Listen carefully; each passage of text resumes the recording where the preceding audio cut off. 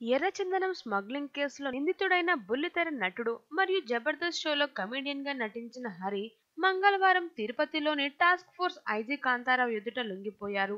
ఈ సందర్భంగా task force CI Madhubabu మాట్లాడుతూ, చిత్తూరు జిల్లా చంద్రగిరి మండలం భీమవరానికి చెందిన Hari Chittoor Tirupati urban task force పరిధిలో 13 కేసులో వాంటెడ్ నిందితుడని తెలిపారు.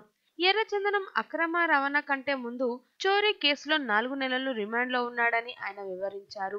తమిళనాడు, కర్ణాటక రాష్ట్రాల్లో అంతర్జాతీయ ఎర్ర స్మగ్లర్లతో సంబంధాలున్నాయని ఆయన తెలిపారు.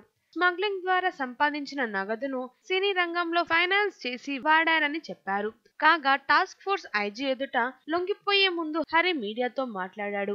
2014లో తన తల్లి అనారోగ్య పరిస్థితుల్లో ప్రైవేట్ ఆసుపత్రిలో చేరిందని చెప్పాడు. వైద్య ఖర్చుల కోసం ఎర్రచందనం అక్రమ రవాణాకు పాల్పడ్డాడని అతడే స్వయంగా అంగీకరించాడు. ఆ తర్వాత సినిమాలపై ఆసక్తితో ఉపాధి కోసం హైదరాబాద్ కు వెళ్లానన్నాడు. ఇప్పటికీ హాస్టల్లో ఉంటూ నెలకు 7,500 రూపాయలు అద్దె చెల్లిస్తున్నానని, తాను సినిమాలకు ఫైనాన్స్ చేయడం అనేది అబద్ధమని చెప్పాడు. శంభో శంకర చిత్రంలో నటించినందుకు 45,000 చెక్కు ఇచ్చారని చెప్పాడు. తనపై ఓ ఎస్ఐ కక్ష కట్టి అక్రమ కేసులు బనాయించారని ఆరోపించాడు.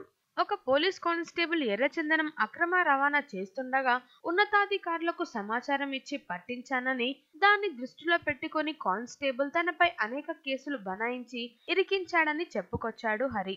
ఈ కారణాలు విన్న పోలీసులు ఒక్కసారిగా షాక్ అయ్యారు. హరి చెప్తున్న విషయం నిజమేనా అన్న కోణంలో వారు దర్యాప్తు చేయనున్నారు. తన తల్లి ప్రాణాలను కాపాడుకోవడానికి హరి చేసిన పనిని మీరు అంగీకరిస్తారా? అవును అయితే ఎస్ అని, కాదు అయితే నో అని మీ సమాధానాన్ని మాకు కామెంట్ లో తెలియజేయండి ఫ్రెండ్స్. ఇలాంటి మరికొన్ని ఇంట్రెస్టింగ్ వీడియోస్ కోసం తప్పకుండా మా ఛానల్ ని సబ్స్క్రైబ్ చేసుకోండి. అలాగే కనిపించే గంట సింబల్ ని యాక్టివేట్ చేసుకోండి. వెంటనే మేము అప్డేట్ చేసే ప్రతి లేటెస్ట్ వీడియో మీ మొబైల్లోకి వచ్చి చేరుతాయి. చూసి ఆనందించండి.